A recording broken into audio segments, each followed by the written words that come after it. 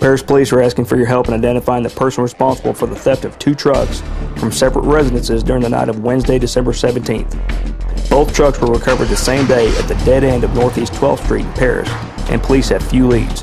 Remember, with Crime Stoppers, we don't want you, all we want is your information. And in return, you can receive a cash reward of up to $1,000 for information that leads to an arrest on this or any other felony crime. So call Crime Stoppers today at 903-75-TIPS.